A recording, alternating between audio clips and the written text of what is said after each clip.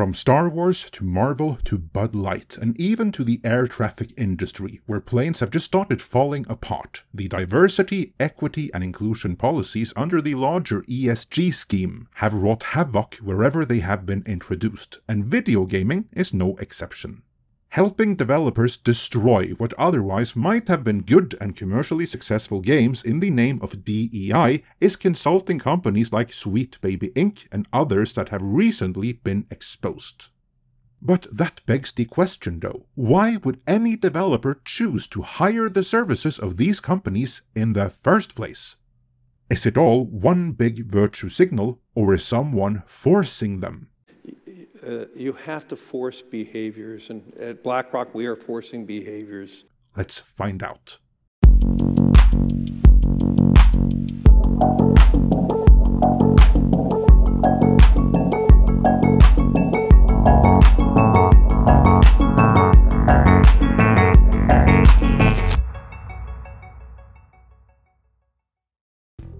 Seemingly not learning from the very expensive mistakes others already have made, Xbox, who are already struggling in the gaming scene, just announced their own extensive foray into the realm of DEI. But as we shall see, it goes much deeper than that, because this has everything to do with why there is a market for the likes of Sweet Baby Inc.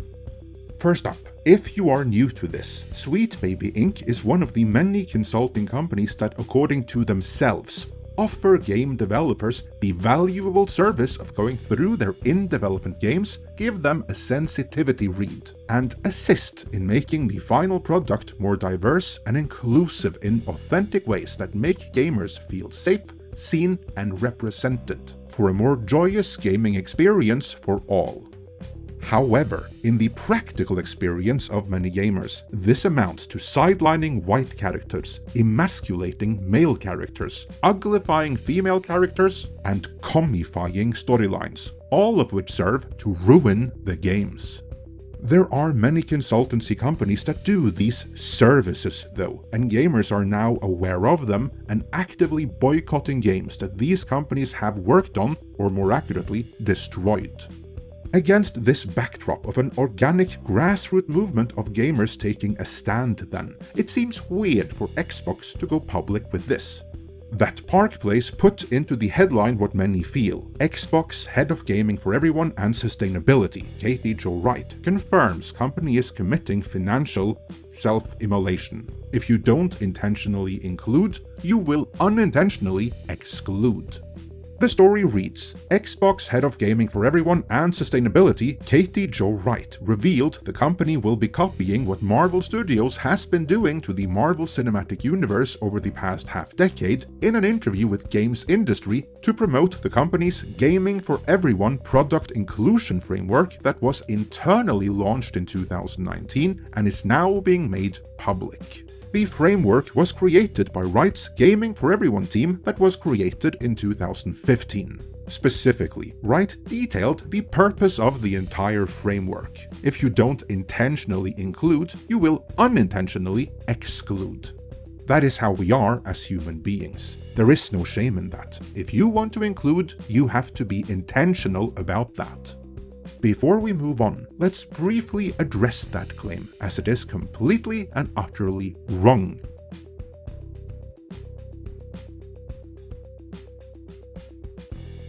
The reality is that when you take an extra measure to include a small minority that for whatever reason weren't interested in your current commercial offering, then the change you have to make to your commercial offering in order to do that could very well end up making it unappealing to a great number of your current and actual customers. You lose them, and there is no guarantee that the minority you wanted to include will buy your products anyway. And even if they do, their numbers won't be anywhere near what is needed to offset the number of customers you lost to get them. That is what all experience shows to be true, because multiple franchises and properties, and if we move outside the realm of entertainment, whole product classes, have tried to expand their audience by being inclusive in these past few years. And guess what? The failure rate is 100%. None have succeeded. From Marvel to Star Wars to Bud Light to most recently Planet Fitness, history shows that whenever you go out of your way to be inclusive, you exclude your existing customers. That is the big flaw in the ESG and DEI framework. This assumption that your current customers are sheep that will stay put no matter how much you change your product range and offering, and that is just not the case.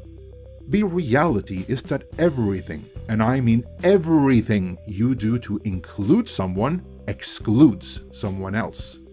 Also, even if Wright does not use the term DEI, because just like ESG, that term has been rendered toxic as more people come to realize what it actually and legitimately means. That is, nonetheless, exactly what this is, a DEI framework that was, and this is the important bit here, first created in 2015, and then it has been used internally in Xbox, and therefore by Xbox developers, since 2019. So, what we are about to see has been Xbox policy since 2019, and their developers have been expected to adhere to it since then.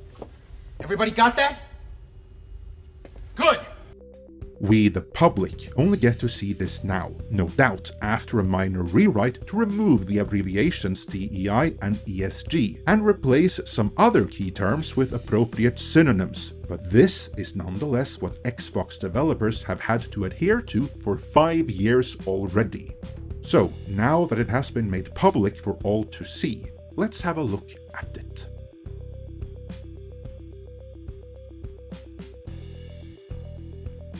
Again, because this can't be stressed enough. The official Xbox pages we're about to explore now are available for us outsiders to see, but they were made for Xbox developers.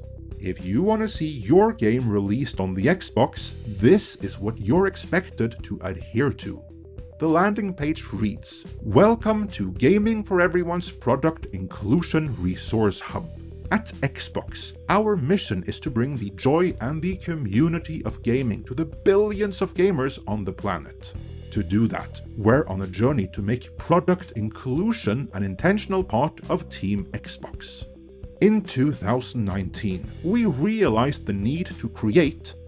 Actually, what it should say is Klaus Schwab's bosses told him, and he told Larry Fink. You have to force behaviors, and at BlackRock we are forcing behaviors. And Larry Fink told Bill Gates, and Bill Gates told us, and now we're telling you that you need a common language and understanding around this work. So we invented the Product Inclusion Framework to focus on 4 key areas, which we call the Inclusive Growth Doorways. If you want to learn how you can join us on this journey, i.e. how to get your games published on the Xbox, watch our video to learn more and explore the resources below. Alright, let's see a snippet of this video.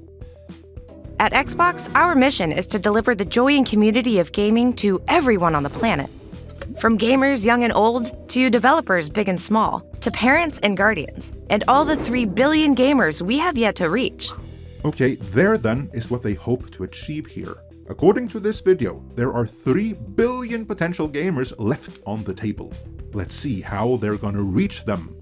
Since the creation of Gaming for Everyone in 2015, we've been on a journey to help our teams have the tools, knowledge, and practices to make more inclusive products to meet the needs of those 3 billion gamers. So how do we get from where we are today to be the industry we want to be tomorrow? We do this through product inclusion. Nice, product inclusion. That sounds like it's going to make everyone flock to Xbox. Let's hear that mantra one more time. And if we don't intentionally include, we unintentionally exclude. Now, if I play any more of that video, they'll probably claim it, but the rest of what they go through is on the website anyway, so let's just continue there. Scrolling down just a little bit, we see how product inclusion is to be achieved, namely through the 4 inclusive growth doorways.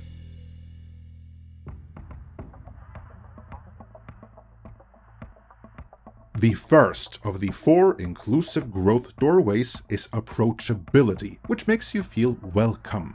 Then there's representation, which makes you feel that you belong. unless you're an existing gamer of course. None of this is for you. On the contrary, most of what is here could very well drive you away. But screw you, Xbox has 3 billion other potential customers to replace you with. And that brings us to the third door, globalization, which is supposed to make those new gamers feel at home. And finally, accessibility, which is to make sure that they can actually play the games, no matter their level of disability. Scrolling down a bit further, these 4 inclusive growth doorways have been further derived into 10 product inclusion actions. And if you are a gamer, these matter to you, because these are what Xbox developers have to abide by. To see what each of these mean, let's scroll back up to the 4 inclusive doorways. As for maximum inclusion, each one of them is clickable. The first one, approachability, in principle just means that it should be easy to find and get into games. Certainly much easier than getting out of them. But that also shouldn't be so difficult that trying to find an exit point should give you a negative experience. Sounds reasonable until you get to the approachability product inclusion actions, which are the first of those 10 product inclusion actions Xbox developers have to abide by, where first and foremost, you have to design for customer safety and trust. Game developers are instructed to look for ways to ensure player interactions and communications are safe, especially as it relates to identity. Now, nothing here is inherently negative, and there's nothing here that automatically is going to ruin games. But when developers are instructed to design for safety, especially pertaining to identity, then most normal people, and I include game developers who just want to make the best games possible in that, don't know what the hell that even means, much less how to do it. And this, then, is where the need for consultant companies like Sweet Baby Inc. and others like them is artificially manufactured and created.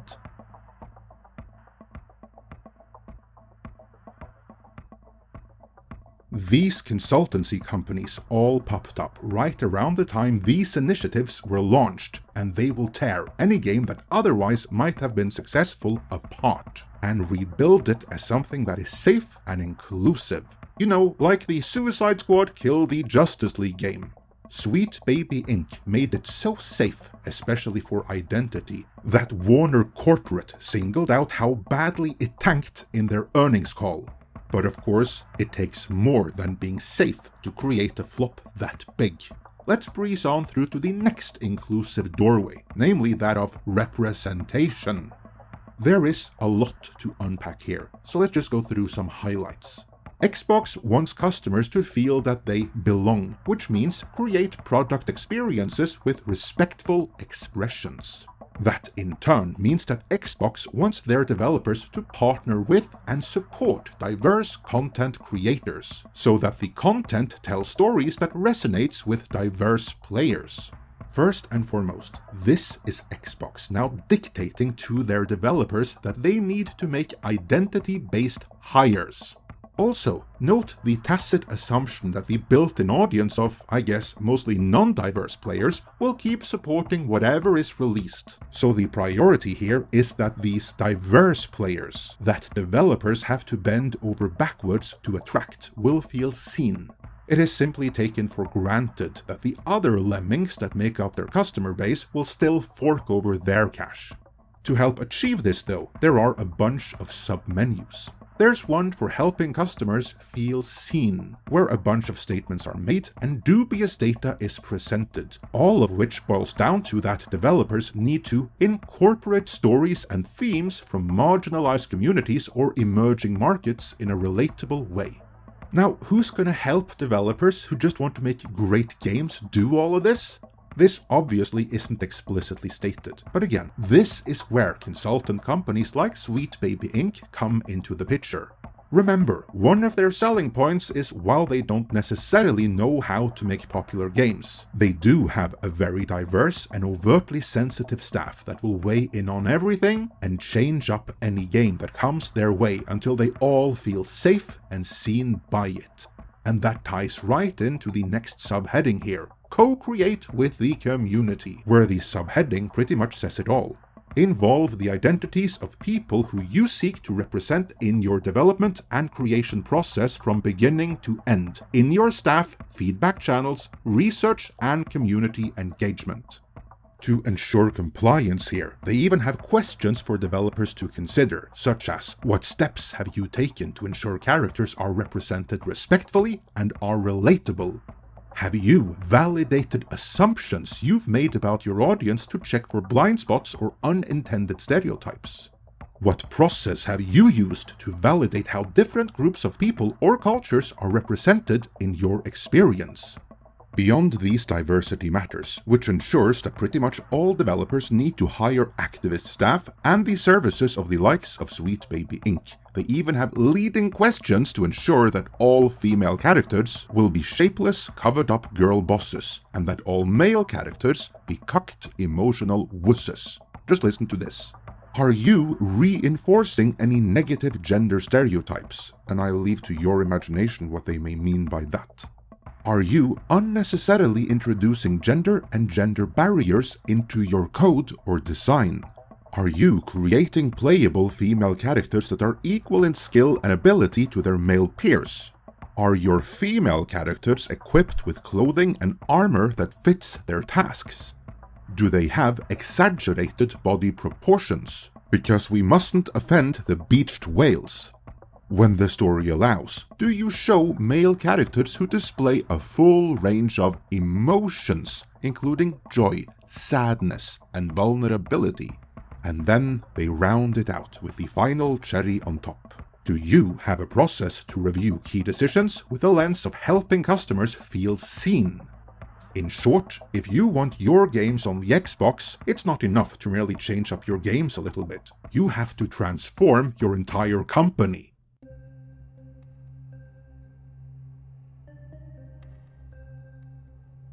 Helping their developers out even more, Xbox even details steps on how to achieve all of this inclusivity. For example, even with creatives with the same lived experience, build in time to validate their output with others of the same lived experience through advisory councils, consultants, and/or user research. That means it's not enough that you have black people on staff already. You really need to hire a consulting company like Sweet Baby Inc. or someone else just like them. Because they continue, no person or small team can represent large groups of people. This, then, is why companies like Sweet Baby Inc. exist. They are not an optional extra, because of draconian rules like these, in this case direct from Xbox themselves. Developers are in a sense forced to use the services of these consulting companies. You have to force behaviors, and at BlackRock we are forcing behaviors. 54% of the incoming class are women.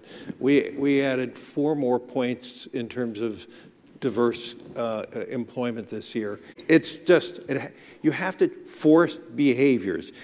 And if you don't force behaviors, whether it's gender or race or just any way you want to say the composition of your team, you're going to be impacted. And that's not recruiting, it is development, as Ken said. How do you force change, though? I mean, Larry, BlackRock has really been in the forefront of the ESG movement within corporate governance and a real leader.